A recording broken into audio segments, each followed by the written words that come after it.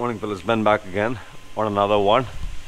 Um, Another mod. Sick and tired of these folk Gaiters from the factory. That is, I mean, yeah, some of them, this is my fourth or the fifth set, and one or two of them worked really well and two of them horrendous, nightmare. They crack in 3 to 6 months and they start letting in all kinds of dust and dirt and grime, and then that gets to the fork seals, and then what follows, right?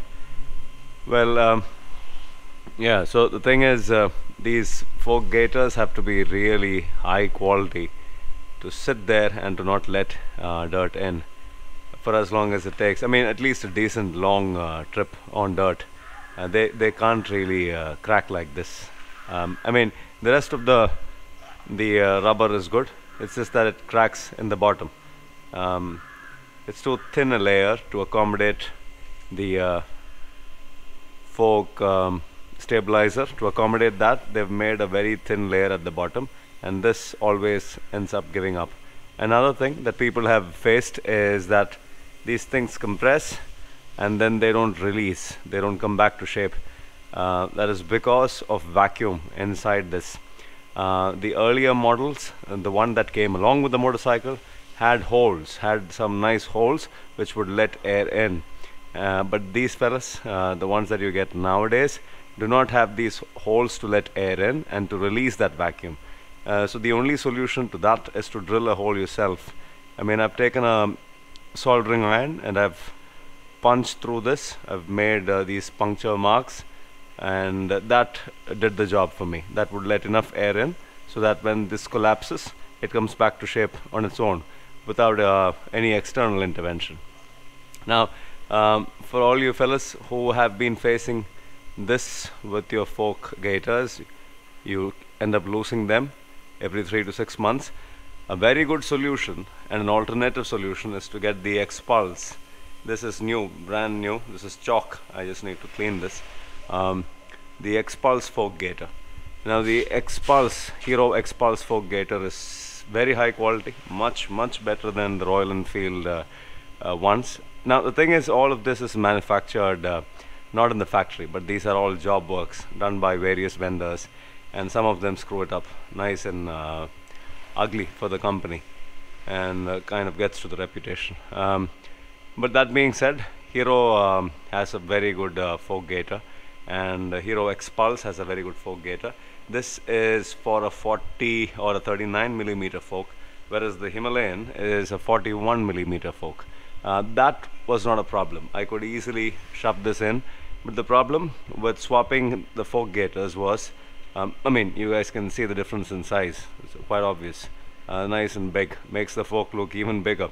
So apart from that, the only problem that I faced was the bottom end. The bottom end is not compatible with the fork legs of the Himalayan.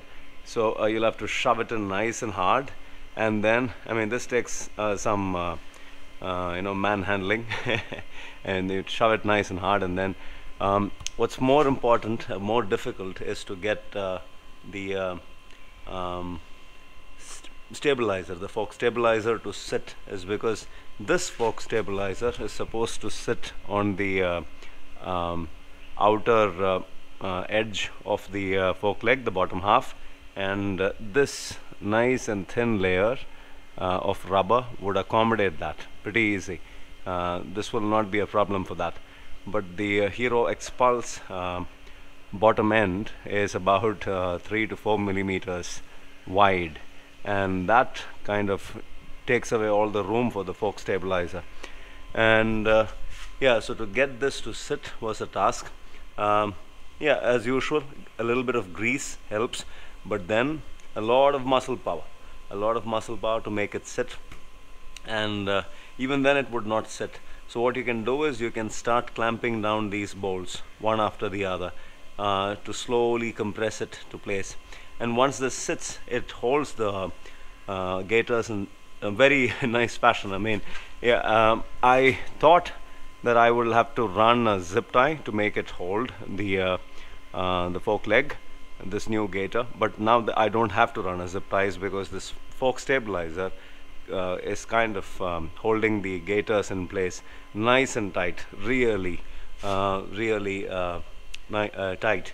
And so that's the end of your worries as far as the Gaiter coming off the fork leg.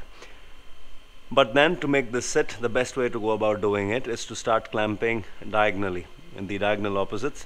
Slowly start clamping them down, and this will sit on its own. With muscle power, yes, you can push it down, but it slowly rises up, it climbs up because of the outer diameter of the fork Gaiter, the new fork Gaiter. And once it's done, this is not going anywhere. I can push it, nothing happens. I mean, I just can't get this to release.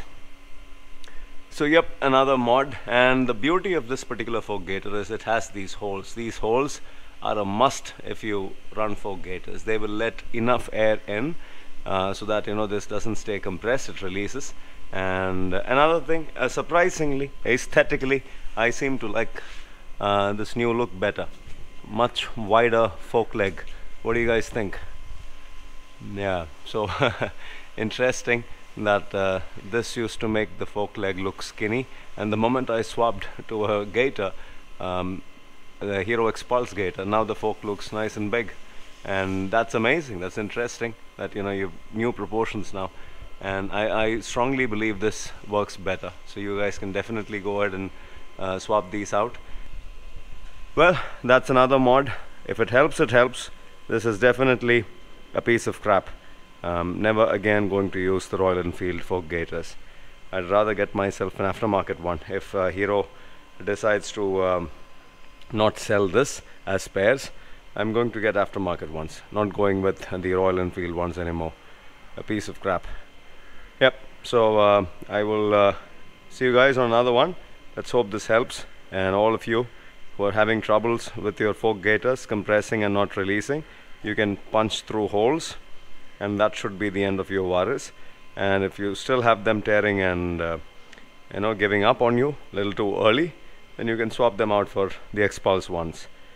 Yep, so if this helped, it helped. I shall see you guys on another one. Until then, this is Ben signing out for now. Ciao.